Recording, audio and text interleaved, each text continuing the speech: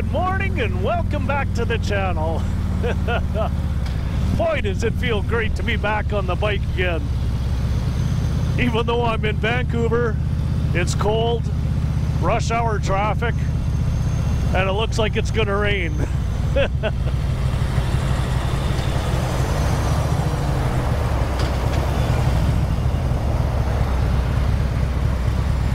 Today I'm going to tell you a little story about why Harley Davidson is starting to lose my business.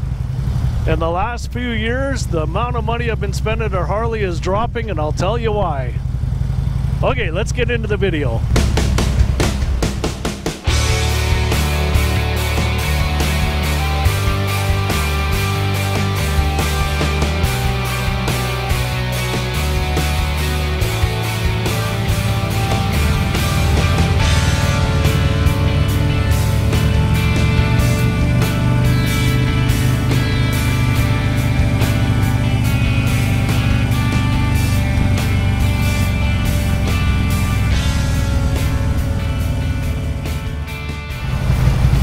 Well, here we are back in the liquid sunshine.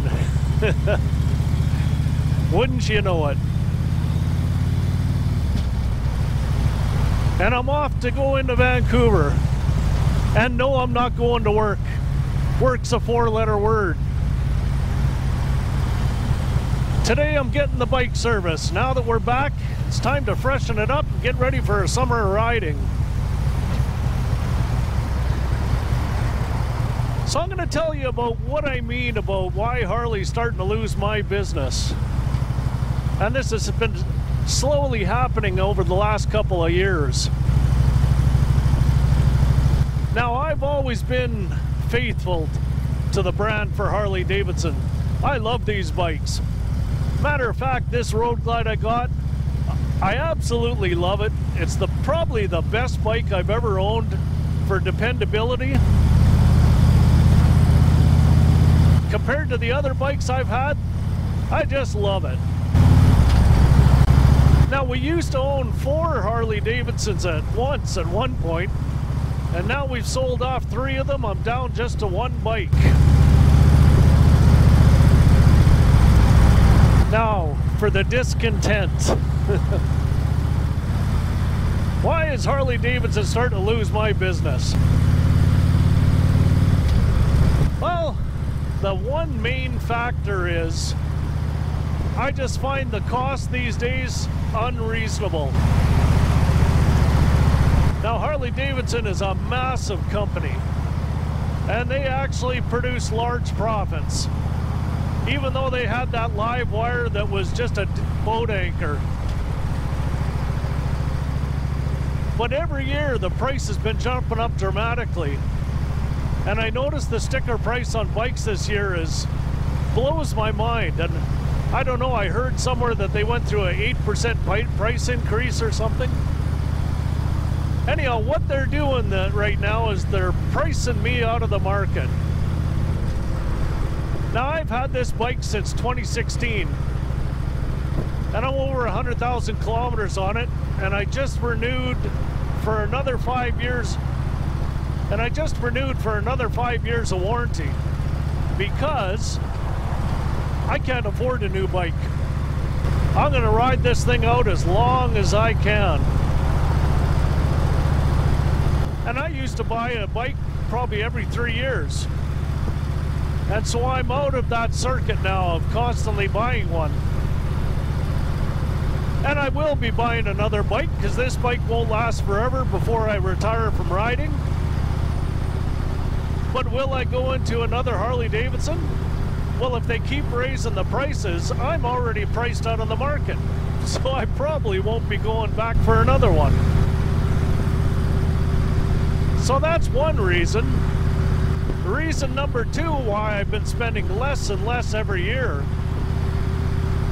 And this is just an example. Look at the price of Harley Davidson t-shirts. Now, I used to collect a lot of them. I got boxes and boxes of them. I got so many of them, I just can't wear them all. because I used to love collecting them from everywhere we traveled to. So in 2022, when we did the big trip across Canada and went into the States, we were gone for 7 months. I only bought 2 shirts. At the price of those shirts, I just refused to pay $60 for a t-shirt. When they were $20 and $25, no problem. I bought them all over the place. And now we just finished Australia, and I only bought 2 t-shirts down there also. One because I really wanted it, and the other one because it was on sale. So they've been losing a lot of revenue from me because I used to buy a lot of Harley Davidson merchandise. And nowadays I'm not buying any of it. It's just too much money. I call it the Club Harley price. You gotta pay, it seems like a 20% uplift just to have their name on it. And the last thing is, and I don't really want to complain about it too much, what I used to love about Harley Davidson was the service.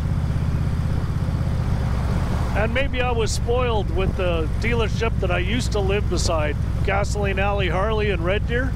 Unbelievable. Second to none for service. They're just fantastic.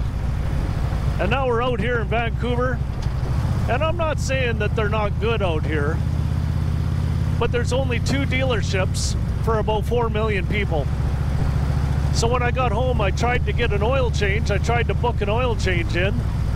I can't get an oil change done until the 3rd week of July, and we got home in the 1st week of June. 7 weeks to wait for an oil change. And I can't do a change on my own because we live in an apartment now and there's no place to work on it. Anyhow, today Trev Dealey squeezed me in, so I'm going to get it done. Now, I don't think the service is 100% Harley's fault. Well, maybe corporate Harley, because they've been shutting down so many dealerships. And if you want to keep your bike under warranty, you got to work with them, right? So now the dealerships that are left open, they're overloaded in the service department.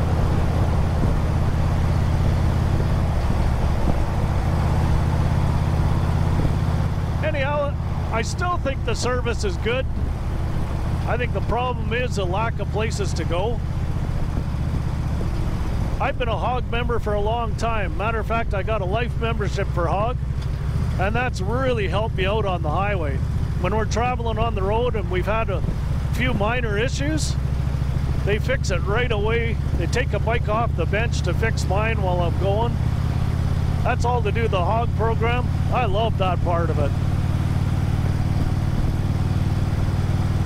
Anyhow, I'm not going to ramble on forever here. What do you guys think? What do you think about all this stuff about Harley pricing these days? Or are they losing your loyalty, or is it just as good as it ever was?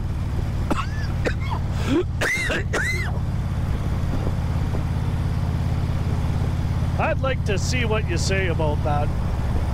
Thanks for riding along. There's my first moto vlog of the year.